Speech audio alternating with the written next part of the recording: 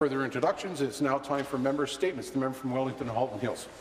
Mr. Speaker, it is a distinct privilege to rise in this House on this first day of the fall sitting after a busy and productive summer season in Wellington Halton Hills. Like most members of this House, in recent months I've had countless meetings and also had the opportunity to attend numerous community events and celebrations in our riding. One of those events was approximately 15 years in the making. On August the 9th, we gathered to officially turn the ground on our new Groves Memorial Community Hospital in the township of Centre Wellington. The beginning of the construction of our new hospital is the culmination of an extraordinary community effort. We have worked together, building the future of primary health care for our residents, and I believe that our efforts are a shining example of innovation, collaboration and partnership. Once again, I want to express my sincere thanks to my colleagues in local government, successive councils and staff of the Township of Centre Wellington, and councils and staff of the County of Wellington for their vision and leadership. We acknowledge the Government of Ontario and thank the staff at the Ministry of Health and Long-Term Care, Infrastructure Ontario, and the Waterloo Wellington LHIN. But our deepest expression of gratitude must be extended to the Groves Hospital staff and volunteers, the board, the foundation, our donors, and indeed the entire community, everyone in the hospital's catchment area, for their hard work, patience, persistence, and generosity. I was glad to work with them over the years and support them every step of the way. We look forward to the day, now about 2 years away, when our new hospital is completed and our community finally has the new, modern, state-of-the-art hospital that we have earned. Thank you very much, Mr. Speaker. Thank you. Member statements. The member from London West. Thank you, Speaker. Speaker, this summer I met with the board chairs of 7 London area agencies that provide vital mental health services for children and youth, who shared urgent concerns about the crisis in children and youth mental health created by years of chronic underfunding. Each month, the boards of these agencies, which include Vanier, Ways, Craigwood, Marymount, Inago, and London Family Court Clinic, are not only forced to consider service cuts, but whether they can continue to keep their doors open. Over the last 25 years, these agencies have received only 2 modest increases in base funding, no increases under the Conservatives, and no increases under the Liberals since 2006, in the face of a 53% rise in cost of living and an alarming spike in demand. In the last 2 years alone, London saw a 23% increase in children's mental health crisis intake, with almost 1/4 of these young people planning or attempting suicide. Ongoing funding shortfalls have led to unacceptably long waits for treatment, with the police or the hospital filling the gap. In 2016, London Police dealt with almost 500 incidents related to youth mental health, more than double the number from 2010. And 61% of London youth entering a community-based treatment program for the first time had been admitted to hospital at least twice before. Speaker, I have yet to receive a response from the Premier to the letter I sent her in June about this crisis. Londoners deserve a government that puts the mental health needs of children first. Thank you. Member statements. Member from Ottawa South.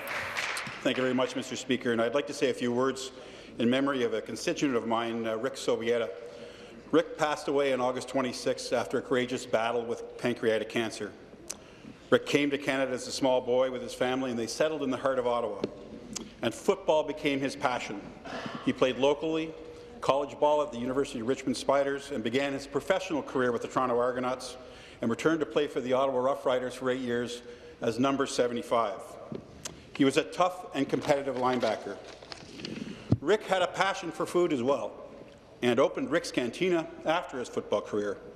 Rick's famous salsa was a staple in our family for many years, and it's still the standard by which we measure all salsas.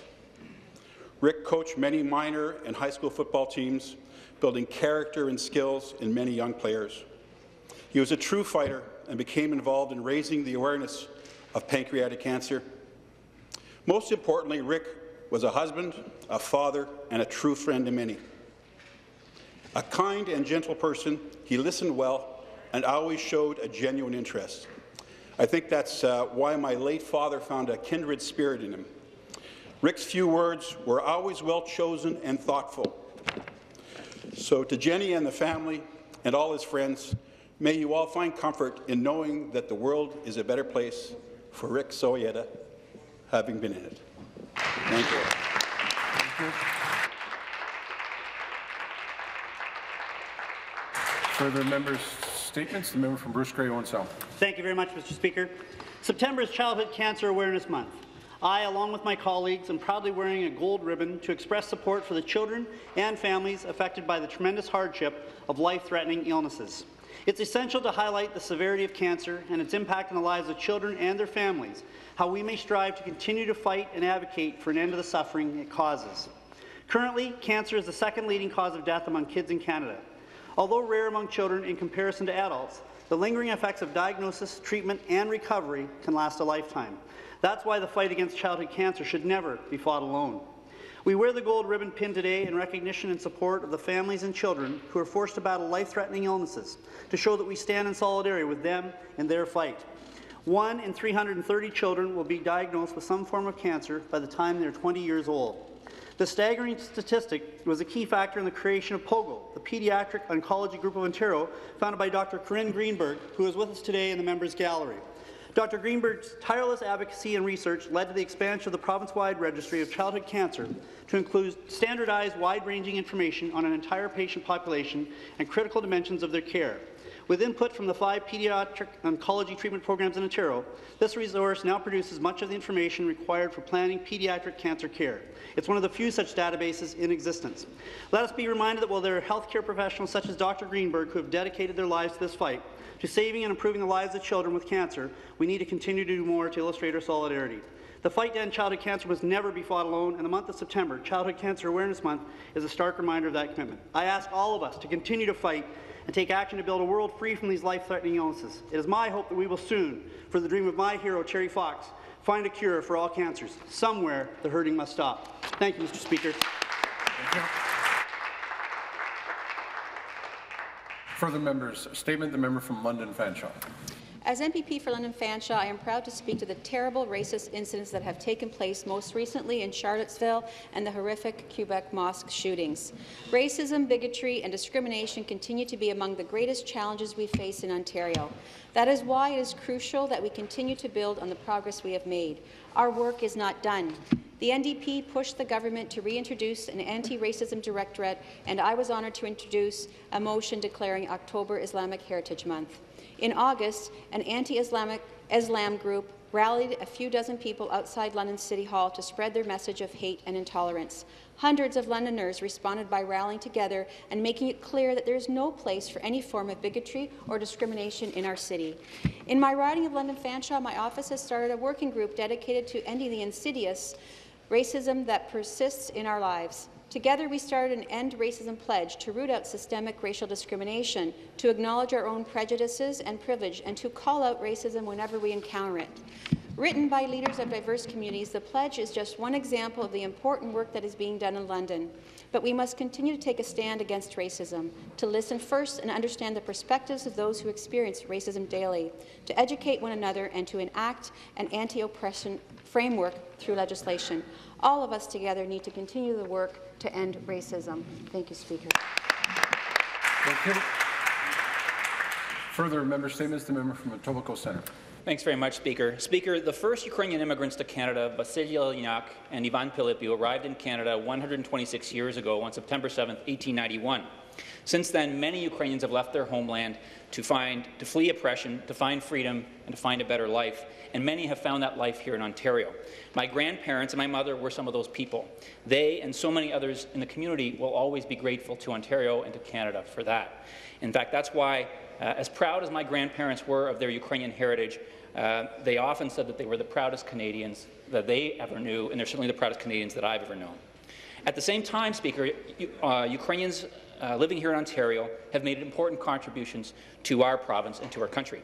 They've contributed to our economic, our social, our cultural, and our political life, and have helped make Canada the great country that it is today. For these reasons, Speaker, in 2011, this legislature unanimously passed a bill proclaiming Ukrainian Heritage Day on September 7th of every year. I was honoured to have worked with members on all sides of this legislature on this bill.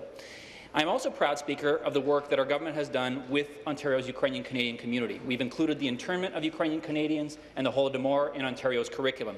We've provided funding for the Holodomor mobile classroom that will teach children across Ontario about the Holodomor, and our government has stood in support of Ukraine's sovereignty and territorial integrity and condemned Russia's occupation of Ukraine.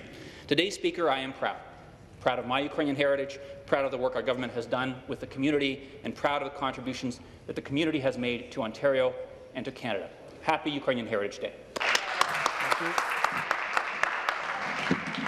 Further member statements, the member from Lambton, Kent, Middlesex. Well, thank you very much, Mr. Speaker. I'm excited today to offer congratulations to an athlete from my riding who is a real hometown hero.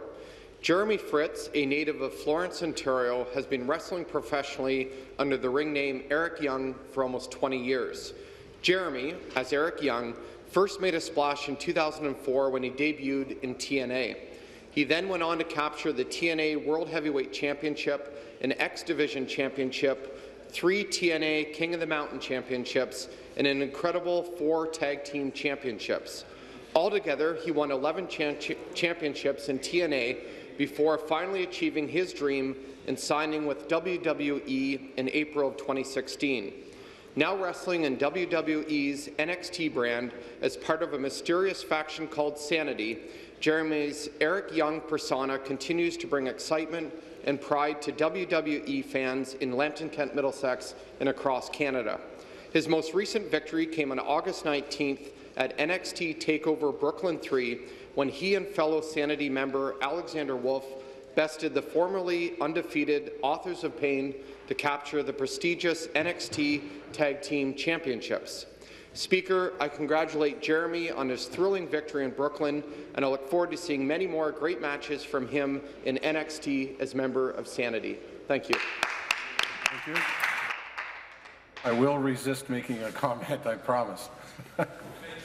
Member from Kingston and the Islands. Thank you, Mr. Speaker. I'm thrilled to host the faculty, staff and students from Queen's University in my riding of Kingston and the Islands for their Queen's Park Day. Queen's is an integral part of the fabric of Kingston, and the campus and community are deeply intertwined. An impressive $1.5 billion in annual economic activity is created through Queen's, along with countless hours of community service. By 4th year, 60% of students have participated in community service or volunteer activity, and nearly a third have participated in community-based projects. Just the other week, I attended a gala fundraiser for St. Vincent de Paul's Association in my riding of Kingston and the Islands, and the students raised an astounding $20,000 approximately. Now that's community.